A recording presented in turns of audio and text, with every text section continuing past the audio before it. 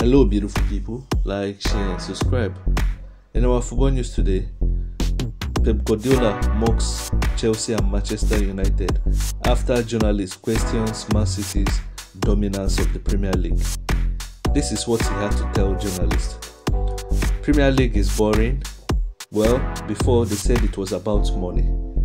If that was the reason, United should win all the titles. And second, Chelsea should win all the titles. And Arsenal too should win all the titles. They have spent so much money in the last 5 to 6 years than Man City, and they should also be winning.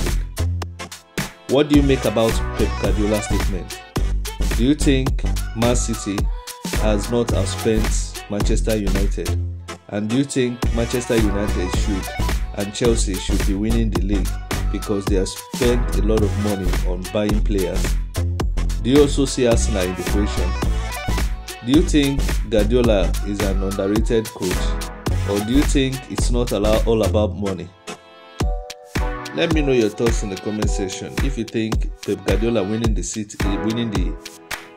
Premier League or dominating the Premier League is about his tactical prowess and about not the money he spent so far.